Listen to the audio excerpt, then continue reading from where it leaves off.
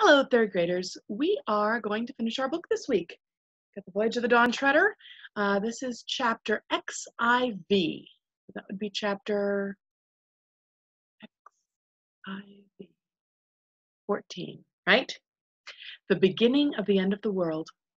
Slowly the door opened again, and out there came a figure as tall and straight as the girls, but not so slender. It carried no light, but the light seemed to come from it. As it came nearer, Lucy saw that it was like an old man. His silver beard came down to his bare feet in front, and his silver hair hung down to his heels behind, and the robe appeared to be made of fleece of silver sheep. He looked so mild and grave that once more all the travelers rose to their feet and stood in silence. But the old man came on without speaking to the travelers and stood on the other side of the table opposite his daughter. Then both of them held up their arms before them and turned to face the east. In that position, they began to sing. I wish I could write down the song, but no one who was present could remember it. Lucy said afterwards that it was high, almost shrill, but very beautiful. A cold kind of song, an early morning kind of song. And as they sang, great clouds lifted from the eastern sky, and the white patches grew bigger and bigger till it was all white, and the sea began to shine like silver. And long afterwards, but those who sang all the time, the east began to turn red and at last unclouded.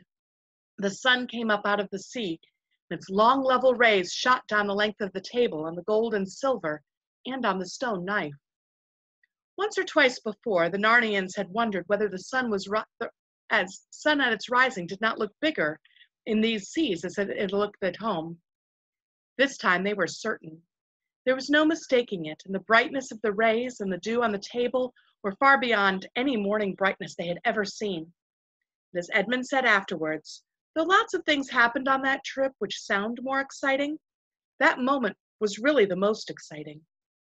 For now they knew that they had truly come to the beginning of the end of the world. And something seemed to be flying at them out of the very center of the rising sun, but of course no one could look steadily in that direction, to be sure. But presently the air became full of voices which took up the same song that the lady and her father were singing, but in far wilder tones and in a language which no one knew. And soon after, the owners of these voices could be seen.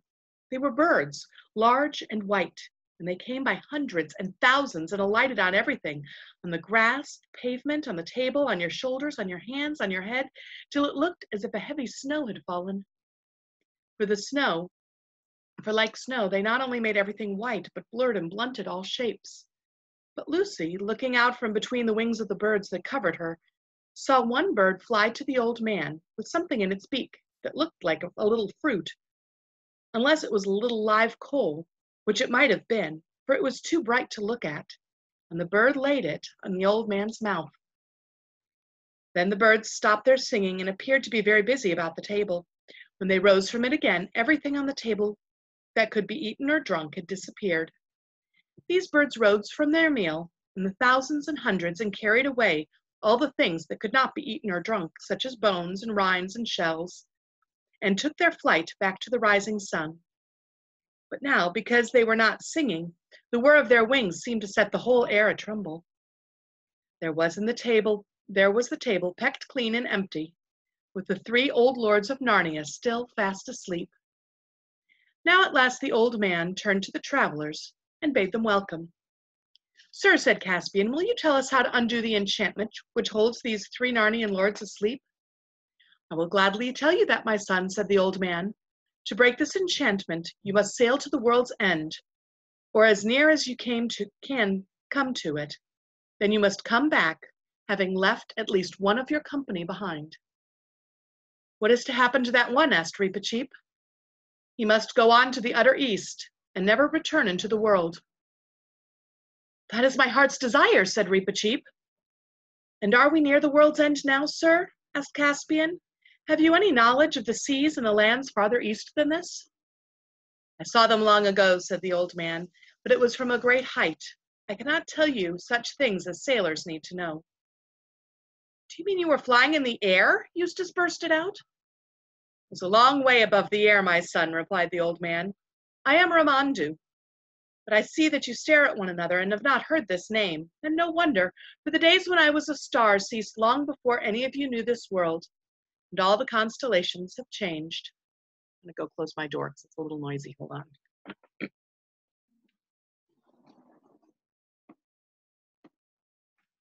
There you go. That's better. Golly, said Edmund under his breath, he's a retired star. Aren't you a star any longer? Asked Lucy. I am a star at rest, my daughter, answered Ramandu. When I set for the last time, decrepit and old beyond all that you can reckon, I was called to this island. I'm not so old now as I was then. Every morning a bird brings me a fireberry from the Valley of the Sun, and each fireberry takes a little of my age. When I have become as young as a child that I was born yesterday, then I shall take my rising again, for we are at the earth's eastern rim, and once more tread the great dance. In our world, said Eustace, a star is a huge ball of flaming gas. Even in your world, my son, that is not what a star is, but only what it is made of. And in this world, you have already met a star. I believe you have been with Koryakin. That was the magician that made the puddle duffs, or the duffel puds, forget their exact name. Invisible, yeah. Is he a retired star too, said Lucy. Not quite the same, said Ramandu. It is not quite at rest that he has been set to govern the duffers. You might call it punishment. He might have shone for thousands of years more in the southern winter sky if all had gone well. What did he do, sir? Said Caspian. My son, said Ramandu, it is not for you, a son of Adam, to know what faults a star can commit. But come, we waste time in such talk. Are you yet resolved? Will you sail further east and come again, leaving one to return no more, and so break the enchantment? Or will you sail westward? Surely, sire, said Reepicheep, there is no question about it. It is very plain part of our quest to rescue these three lords from their enchantment. I think the same, Reepicheep, replied Caspian, and even if it were not so, it would break my heart not to go as near to the world's end as the Dawn Treader will take us. But I'm thinking of the crew. They signed on to seek the seven lords, not to reach the rim of the earth. If we sail east from here, we sail to find the edge, the utter east, and no one knows how far it is. They're brave fellows, but I see some signs that they are weary of the voyage, and long to have our prow pointing towards Narnia again. I don't think I should take them further without their knowledge and consent. And then there's poor Lord Roop. He's a broken man. He's the one that they rescued from the darkness. My son, said the star, it would be no use, even though you wished it, to sail to the world's end with men unwilling or men deceived. That is not how great unenchantments are achieved. They must know where they go and why. But who is this broken man you speak of? Caspian told Ramandu the story of Lord Roop. I can give him what he needs most, said Ramandu. In this island there is sleep without stint or measure, and sleep in which not the faintest footfall of a dream has ever heard. Let him sit beside the other three and drink oblivion till you return. Oh, let's do that, Caspian, said Lucy. I'm sure it's just what he would love. At that moment, they were interrupted by the sound of many feet and voices. Drinian and the rest of the ship's company were approaching. They halted in surprise when they saw Ramandu and his daughter, and then, because they were obviously great people, every man uncovered his head. Some sailors eyed the empty dishes and flagons on the table, and their eyes were filled with regret, because they didn't get any of the meal. My lord, said the king to Drinian, pray send 2 men back to the Dawn Treader with a message for Lord Roop.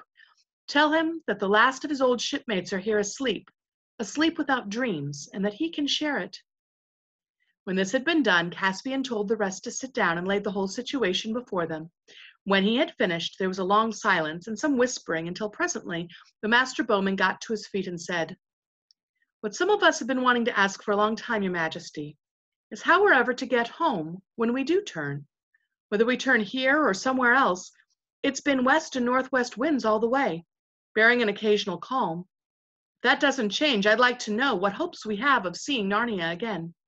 There's not much chance of supplies lasting while we row all the way, because the wind has been behind them, pushing them forward. To go back, they'd be going against the wind. That's landman's talk, said Drinian. There's always a prevailing west wind in these seas all through the late summer, and it always changes after the new year.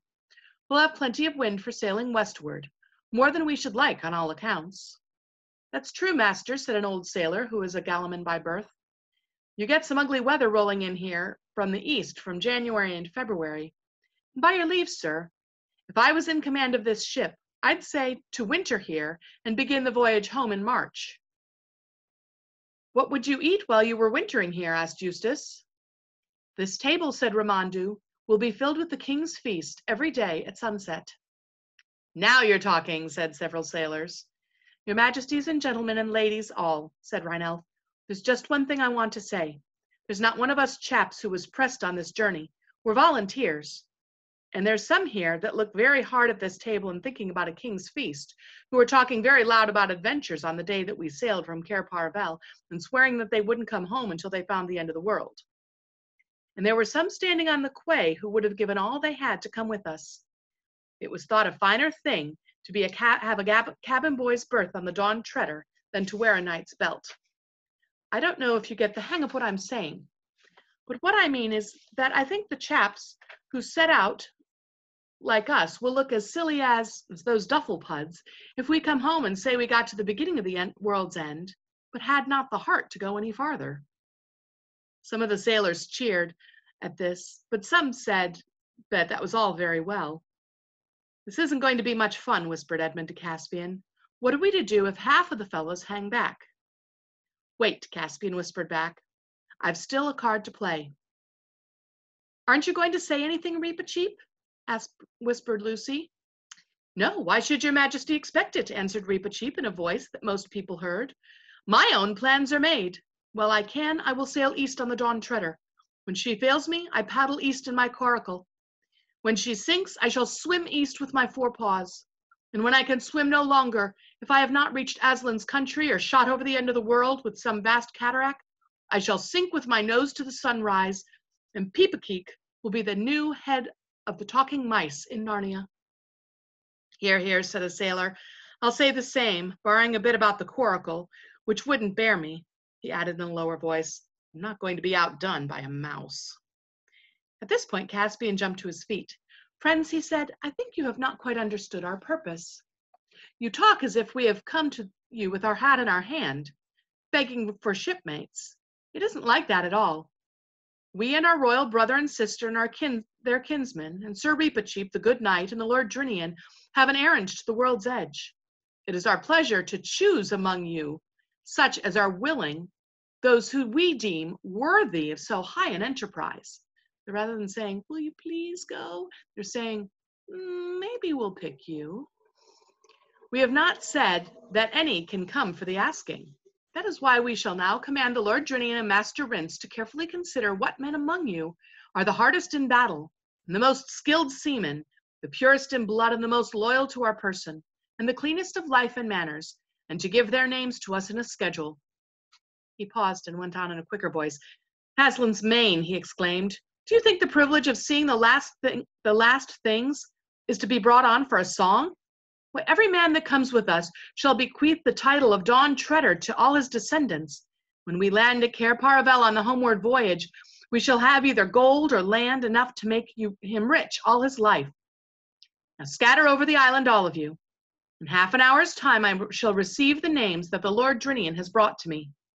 It was a rather sheepish silence. Then the crew made their bows and moved away, one in this direction, one in that, but mostly in little knots and bunches, talking.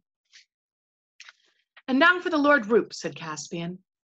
But turning his head of the table, he saw Roop was already there. He had arrived silent and unnoticed while the discussion was going on, and was seated beside the Lord Argaz. The daughter of Amandu stood beside him, as if she had just helped him into his chair. Ramandu stood behind him and laid both hands on Roop's gray head. Even in daylight, a faint silvery light came from the hands of the star. There was a smile on Roop's haggard face. He held out one of his hands to Lucy and the other to Caspian. For a moment it looked as if he were going to say something. Then the smile brightened as if he were feeling some delicious sensation.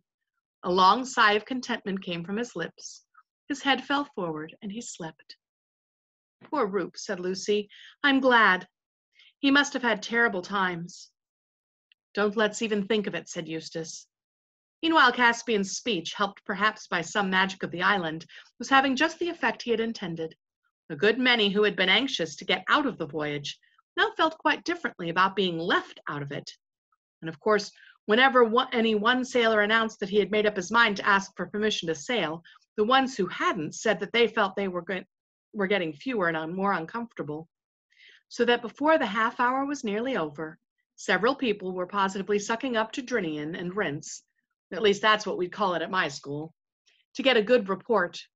And soon there were only 3 left who didn't want to go, and those 3 were trying very hard to persuade the others to stay with them. And very shortly after that, there was only 1 left, and in the end, he became afraid of being left behind on his own and changed his mind. At the end of the half hour, they all came trooping back to Aslan's table and stood at one end while Drinian and Rince sat down with Caspian and made their report. Caspian accepted all the men, but the one who had changed his mind at the last moment. His name was Pittencream, and he stayed on the island of the Star all the time with the others. Well, they were looking for the world's end, and he very much wished he had gone with them. He wasn't the sort of man who could enjoy talking to Ramandu and Ramandu's daughter, nor they to him. And it rained a good deal, and though there was a wonderful feast on the table every night, he didn't very much enjoy it. Gave him the creeps sitting there alone, and in the rain as likely as not, with those 4 lords asleep at the end of the table. And then the others returned. He felt so left out of things that he deserted on the voyage home at the Lone Islands and went and lived in Calormen, where he told wonderful stories about his adventures in the end of the world, until at last he came to believe them himself. So you may say, in a sense, that he lived happily ever after. But he never could bear mice, because free but cheap. That night they all ate and drank together at the great table between the pillars, and the feast was magically renewed, and the next morning the Dawn Treader set sail once more, just when the great birds had come and gone again. "Lady," said Caspian, "I hope to speak with you again when I have broken the enchantments." And Ramandu's daughter looked at him and smiled. I hope you enjoyed that chapter. Have a good day. Know that I love you. Bye-bye.